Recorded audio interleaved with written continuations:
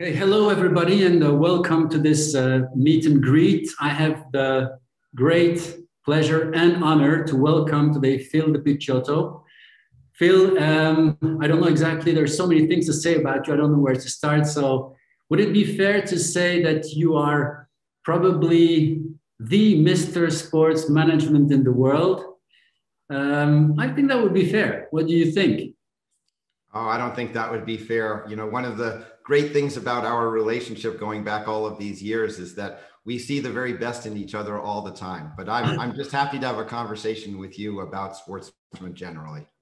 Well, we've known each other for 35 years, and you're just as modest as you used to be in the beginning. So can we go back to the origin?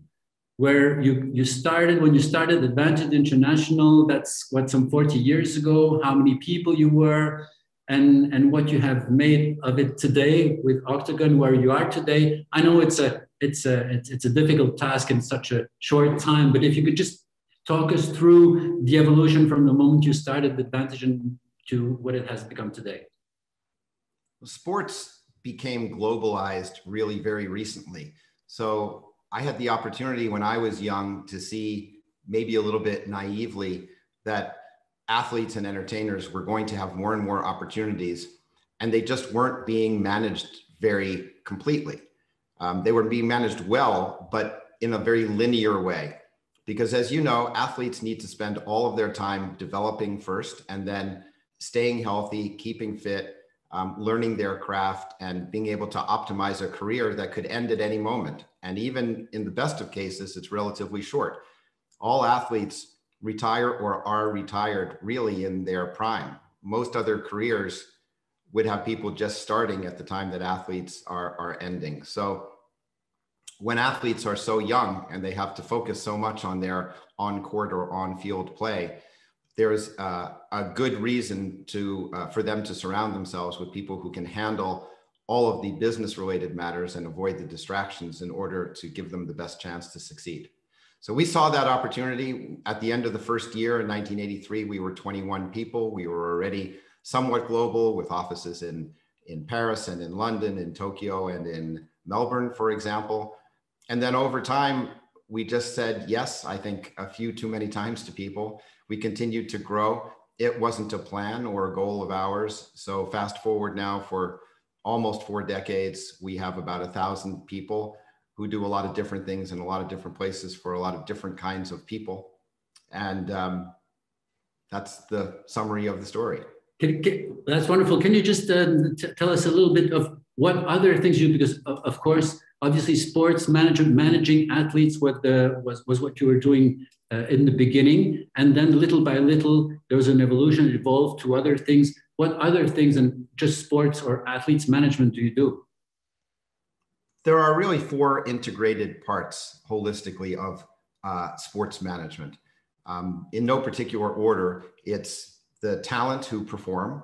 Without them, of course, there would be no live events and the rest of the business wouldn't exist. There are corporations and governments, entities, brands who enable the performances to take place with their financial support, promotional support, and general business vision. There's the operation of the events, whether that's through venues or through a borrowed or a temporary venue just for an event, so event management, I would say. And then there's the distribution of that content through media. So it's the combination and the integration of those 4 components that we're involved with. Okay, and so in that management business world, what is your role? How do you see your role in this whole business, Octagon's role?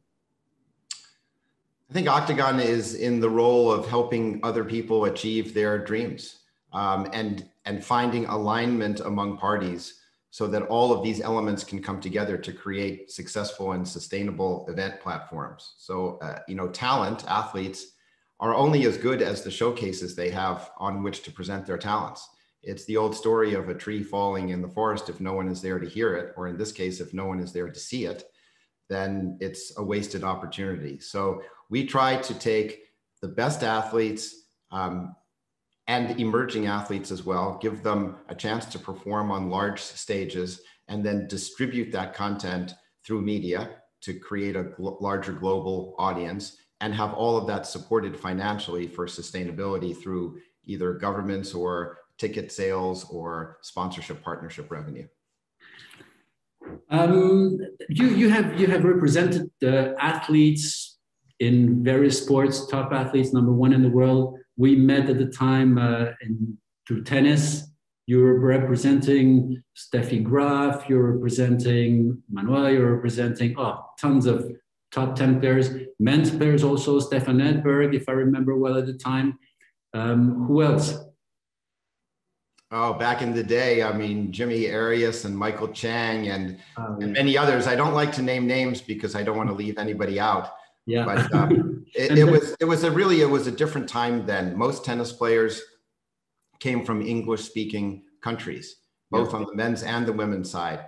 The top 100, for example, were dominated by players from America, Australia, the UK, and maybe a couple of other territories. And in the early 80s, and for the rest of that decade, there was this emergence of primarily European talent and the opportunity to globalize the tours and to make them healthier, because the women's tour in particular was subsidized entirely by a tobacco company, Tobacco Money. Virginia Slims was the name of the brand, and it became synonymous with women's tennis. So it was important at that time for women's tennis to partner with their parent company, Philip Morris, but it became a little bit of an unequal branding opportunity because the tobacco lobby was taking the healthy aspects of young women playing an active sport and using it almost to legitimize smoking, while the women tennis players needed a stable financial platform. And Philip Morris was there primarily because they saw that opportunity for them. But they were a very limited company, not only in terms of the products that they made, but also in their geographic distribution. That, you know, as you remember back in the day, almost all the top players had to come to the United States to play. And that created a tremendous disadvantage for the non-Americans, because during off weeks or in an event where someone might lose, you couldn't go home. It was too expensive. It took too much time. The time differences were debilitating to an athlete. So we saw that opportunity. No one else seemed particularly interested in developing it. You know, it's always good to find a niche where it's not too crowded. We just got lucky with the timing, and we globalized the tour.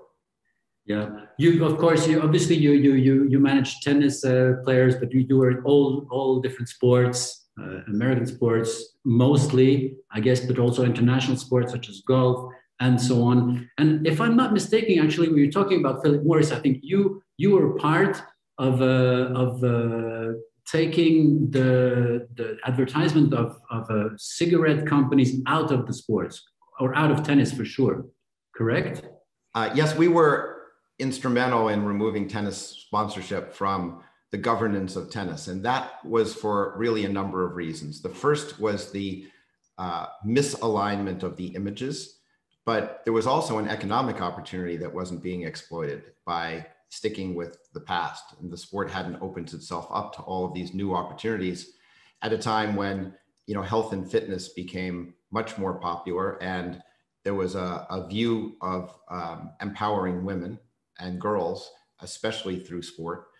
So the geographic expansion, the financial expansion, and the image expansion of tennis were all part of this equation that seemed very obvious to us, but the sport was entrenched otherwise. Yeah.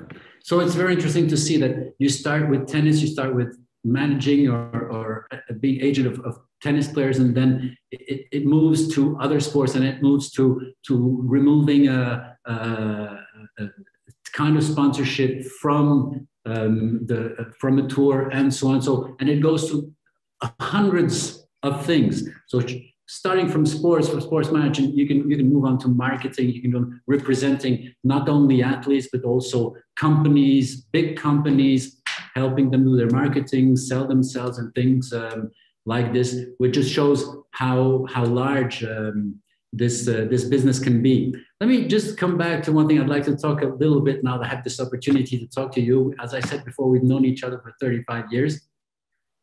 And I remember a few things. I remember one of the first things that I still remember it.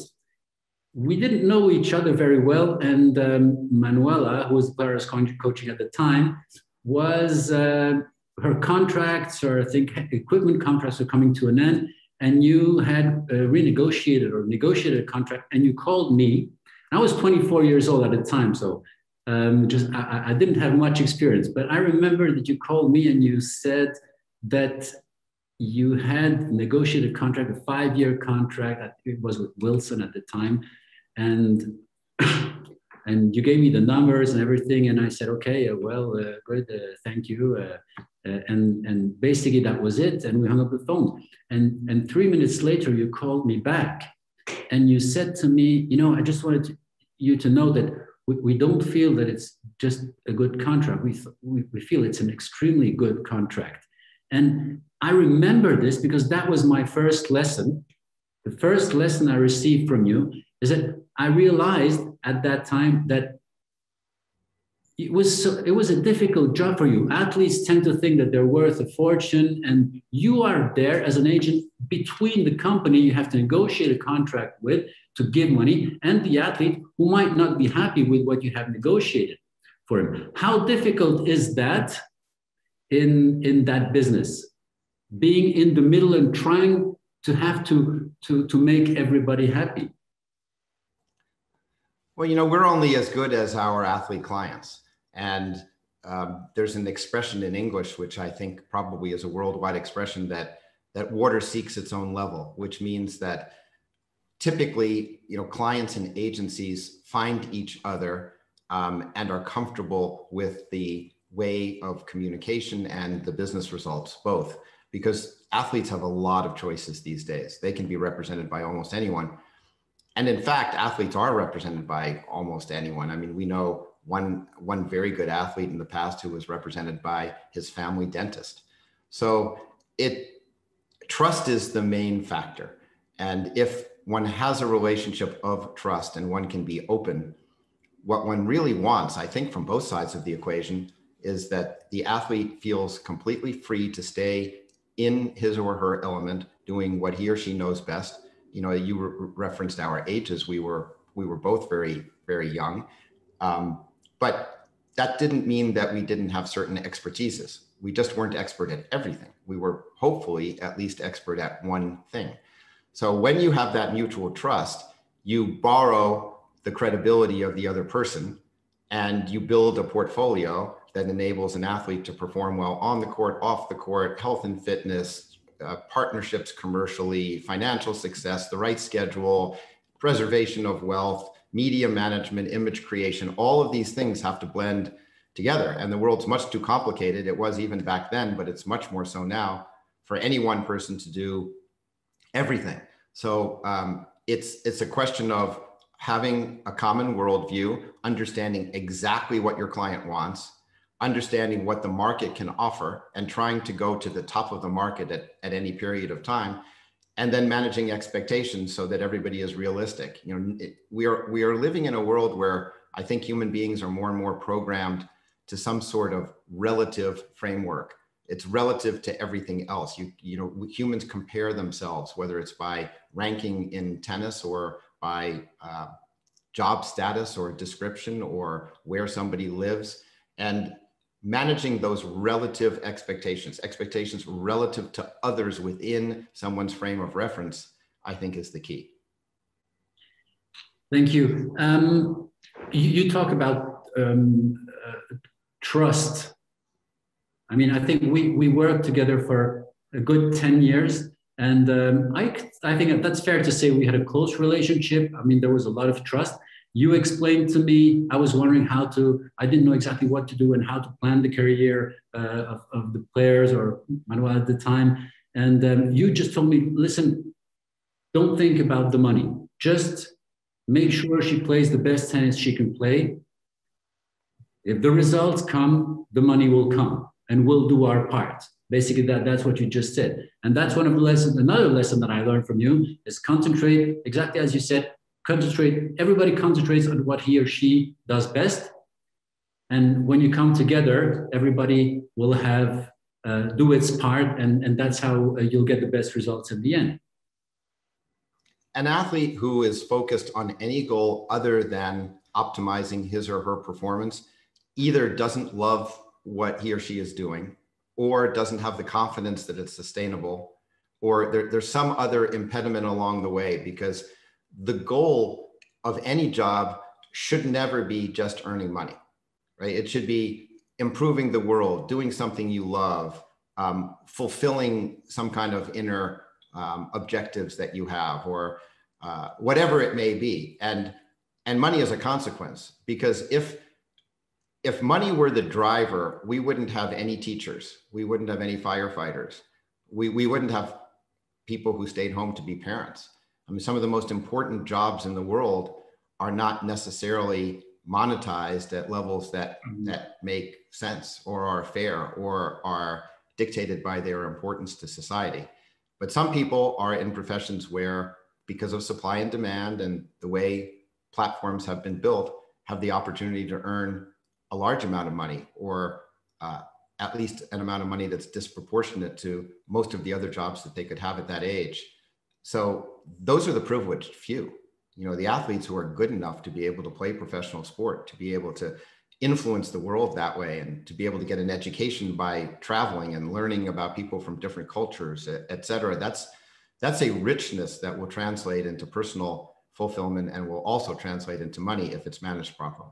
You know, from my point of view, your students have made a very good and important choice in taking your class and being involved in your school, because again, sports is a microcosm of our society.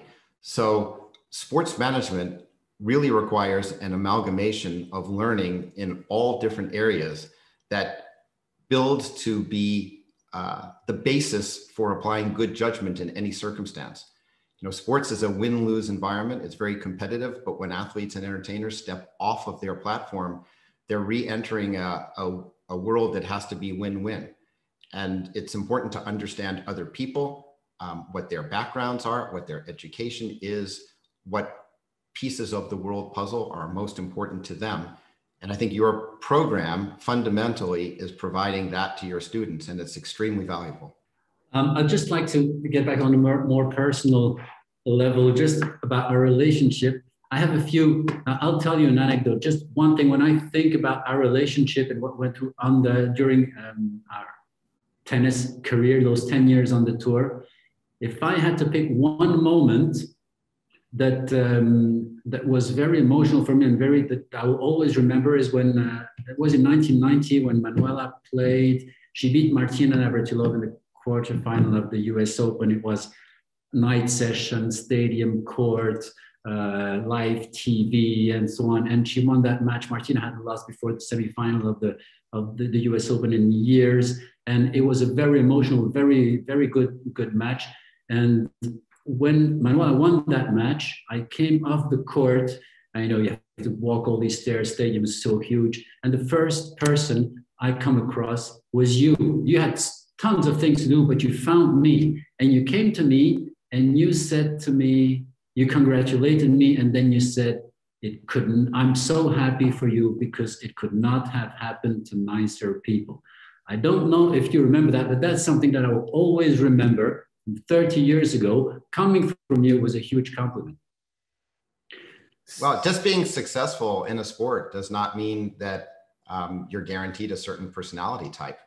Right? Some people carry their competitiveness off the court in very healthy ways. Some people maybe in less healthy ways. And some people just always try to do the right thing.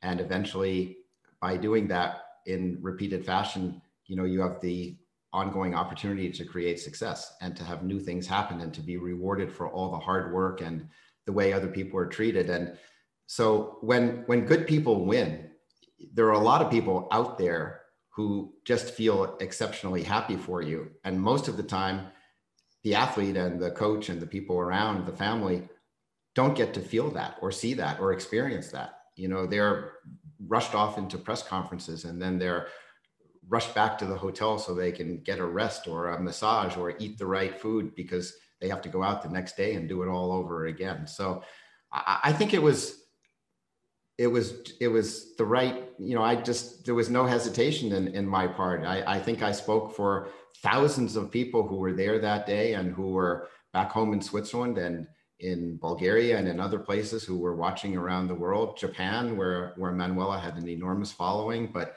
not only there, and all these other places as well. Just to say to you, really from the world, congratulations on this new achievement. It was spectacular. And you have a lot of people who are rooting for you and especially happy tonight.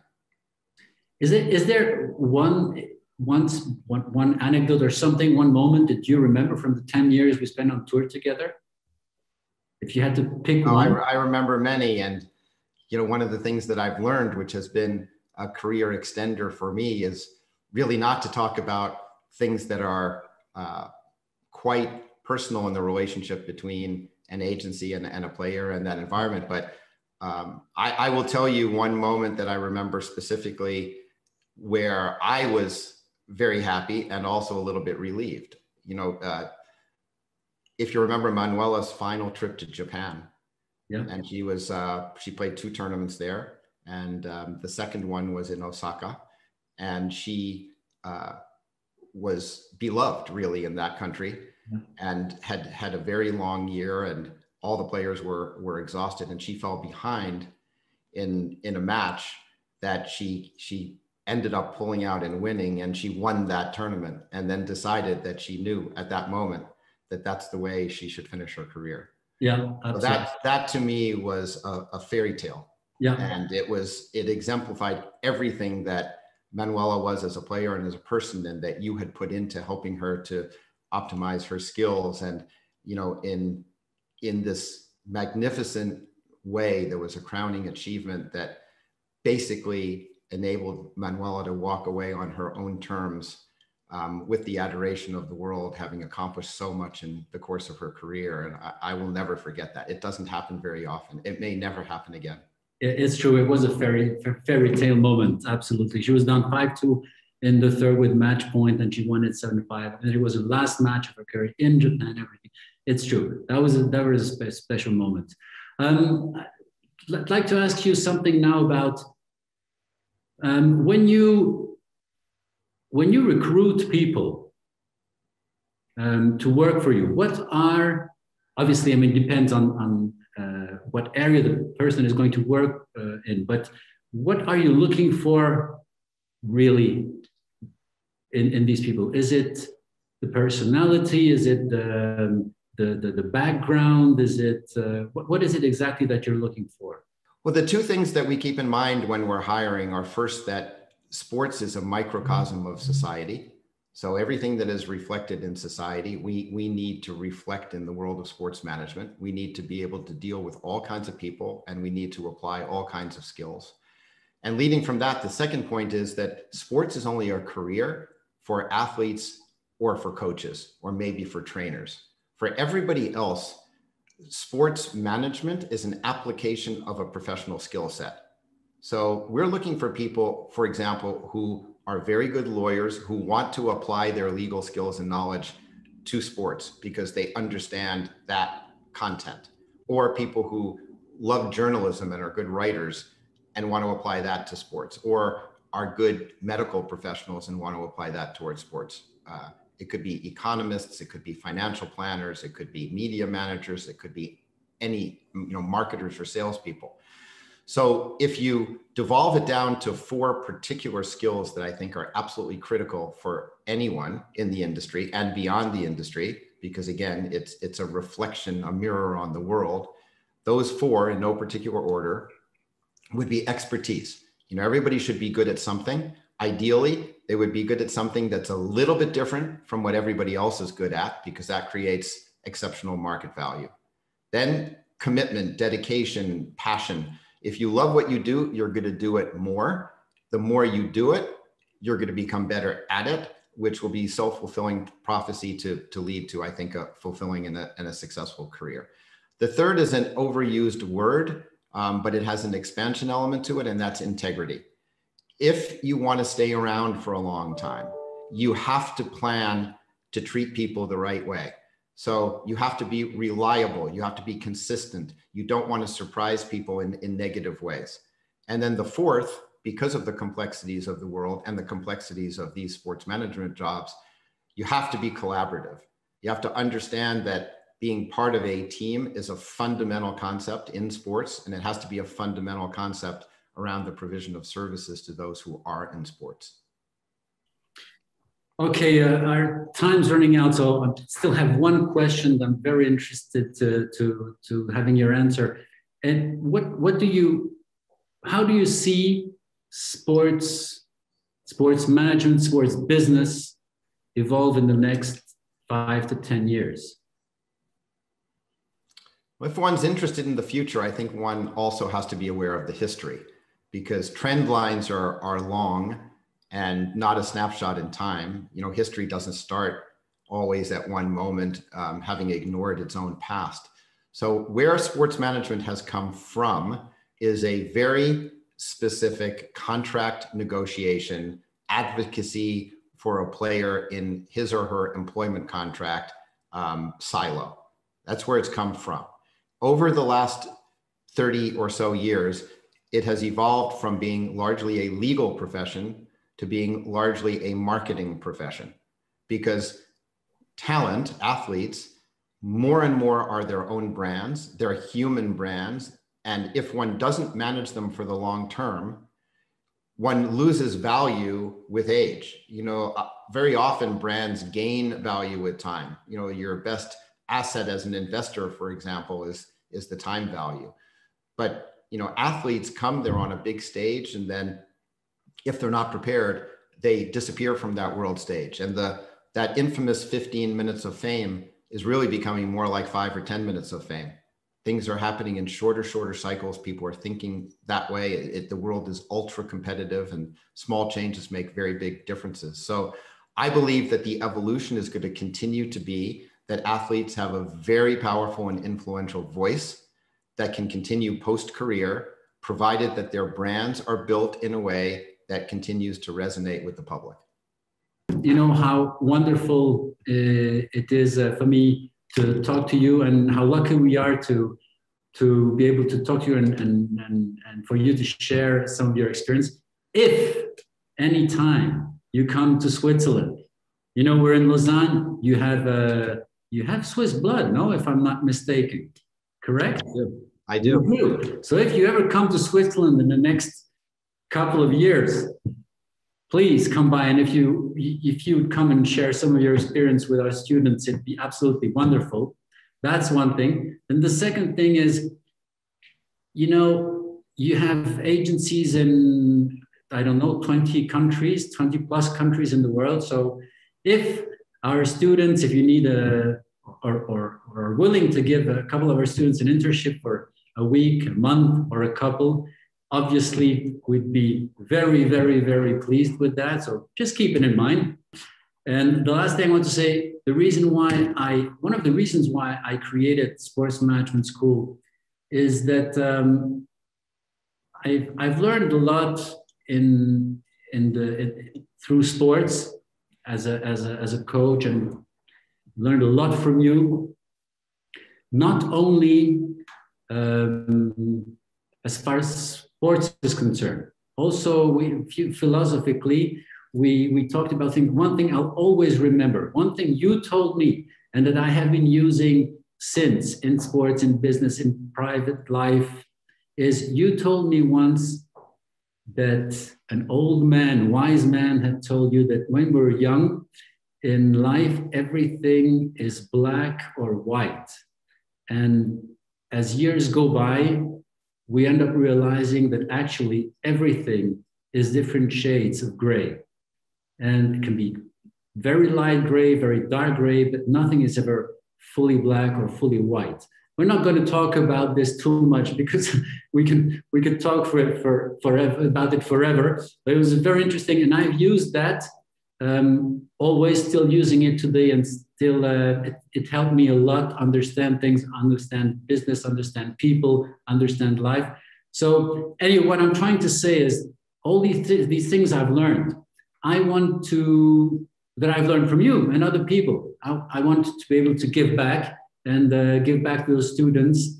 I wish at that time I could have had you know, somebody who gives me some lessons and tells me things like this. I learned it my way. But anyway, it was wonderful to have you, and I hope to have you again. Thanks for everything, and good luck for Octagon and all the rest. And please, if you're in Switzerland, please come by.